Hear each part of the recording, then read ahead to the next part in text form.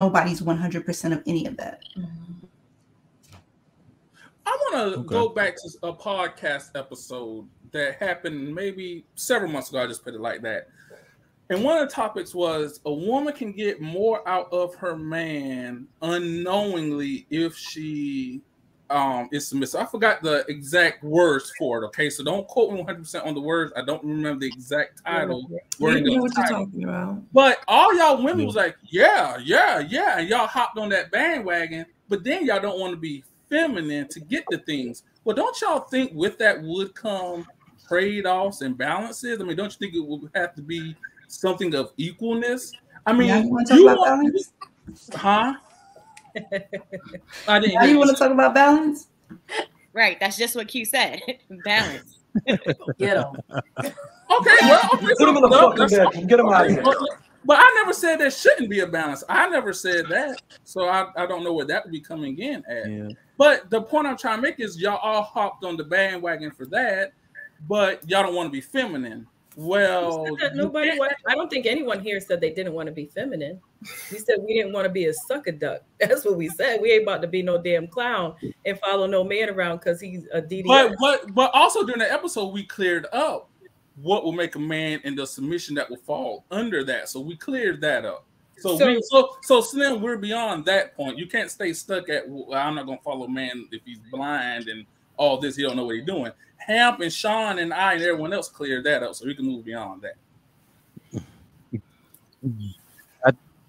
Guys, if you don't want to, if you don't want to, can you guys hear me?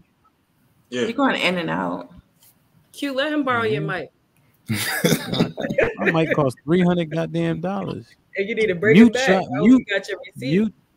Mute y'all terrible ass setups. That's what y'all can do. Mute your shit so I can talk on everybody this $300 else sound mic. good though. Yeah, because they all got old bootleg shit. That's what. So it's funny. You can argue with me and hear me, but when I'm trying to make a point, now I'm going in and out. Man, you can't use the same karaoke mic that you on the pod. This is short mic, Playboy. Listen, I don't think the women on this panel want to be married. That's fine for y'all, right? Like, because do the things necessary. Huh? Alex is married. I'm pretty sure she wants to be married. I know that. But that's 1 out of 5. Yeah. So I think that's the case, right? You don't want that overwhelmingly men want, and so you'll stay unmarried. And like we said, it's just the housewife. The housewife's getting.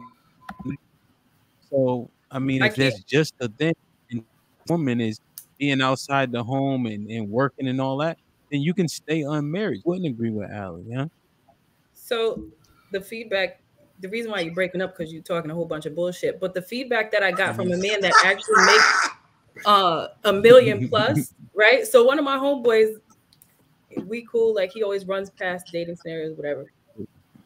So this conversation we just had earlier today. So he was like, a lot of women focus on looks and what they can get out of men. They don't realize that having their own life, a point of view, plus personality with a backbone goes a long way. So we're talking. So this is from the words of a man. What is he talking about? Who gives a fuck what he got to say? Because we talking about y'all keep talking about niggas that are high value. This is a high value. He got $1 million from selling ass. Like, what the fuck that word around now? How do you know he's high value? Fuck we care. Because we just said the nigga. We said poop in the high value. We also said you're talking about men of a certain bracket. This is a young man that's 41 years old. He makes $1 million plus a year. No, that don't mean he's high value. Yeah, that doesn't mean he's high value. Another trait. He has a link. According to B, he got a link. All right, but yes, listen, is he considered as a peer among his leaders? Y'all are throwing. He's a peer among his leaders. How come you ain't married to the man that if you make $1 million a year? Let me clarify. Well, because he ain't married to the man, then shit. Hey, B, he's upset when you start talking money. I'll send you the update. I'll send you the update, B. You got money be a trigger for B. It's no problem for me. And we gotta get B a tripod, man. Now, but hold on, B. But hey, but poop.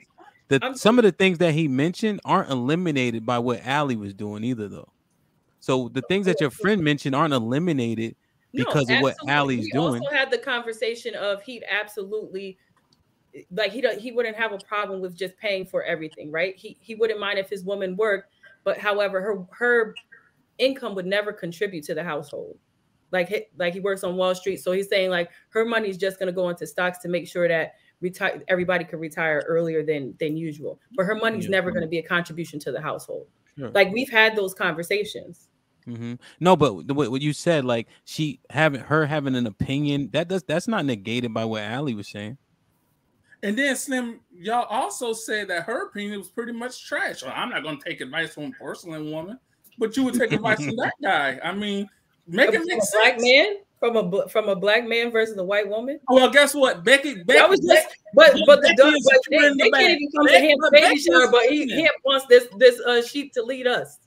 The five black women on the panel.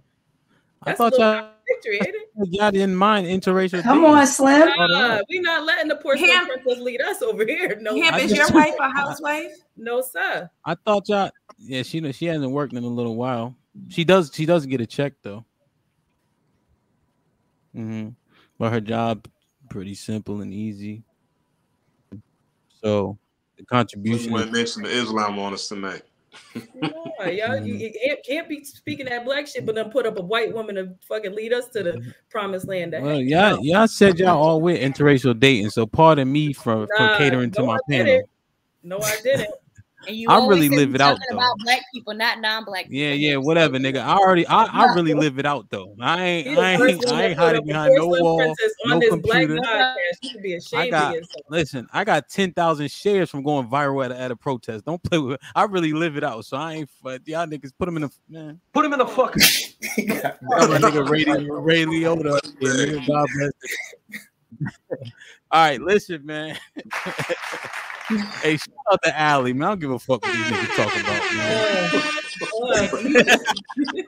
Just talking about them dogs. What you say? What you say? Hey, man. Hey, listen, them dogs gotta say when they say something good, you gotta heed it. You know. Nah. So shout out to her, man. Hey, but what I learned is our women on the panel don't give a fuck about being married. That's cool. That's not true. With the exception of Alex. That's not true. Well, B. You know that's a lie. I did a 20-year bid. See what I mean? I did a 20 marriage is a bid, bro. See, put it in the fucking bid. Hey, Eddie, you was trying to successfully. I think it was a successful run. Eddie, you was trying to get in. Your phone was underwater, man. Go ahead, in the topic, please. The Q getting on my nerves. It's all good now. It's interesting the pushback on it, but I appreciate the comments. Yes, both men and women have a balance of male and female energy. But when I mentioned it was getting convoluted with the definitions and all of that, like you're not going to go anywhere with that. I just think when defining masculinity, it mostly needs to always be defined by men, but it's recognized by women, right? So you can say like, okay, this is a man that's of masculinity that I can appreciate because it has a balance of both. But in terms of like saying that this is masculine and that's feminine and all of that, like we hear too much of that, and it's often not directly from the source, men, right? So I would just, I would just say leave that to the brothers to define. Yeah, I think that's fair. And I think Q is right. I think we all have both. Like even like scientifically, you take the nipple. Our nipples don't do shit. But those feminine like attribute develop first in a fetus. You know what I mean? Before like the penis comes or the vagina comes. So like the nipples come just scientifically, right? So we all have some of that. But I don't know if it's balanced though. I think that's another topic. So Q, you'll be in the middle next time we use that fucking topic, and I'm gonna tear your ass up too. Doubt it, but I ain't right. Doubt it. Yo, man. Hey man, I fuck with y'all. All right, so Shanae, you good? Go that internet again. Shanae, you good? God just cut his good. Y'all good? Y'all niggas stop talking while I'm talking. Shanae, you good? I'm good. Y'all good? That heavy as a motherfucker, ain't it? You going to church after this? No, listen, I gotta always style. I'm a New Yorker originally, so I'm always styling on them. Yeah, here you go, man. Listen, that's how I am. Be risky.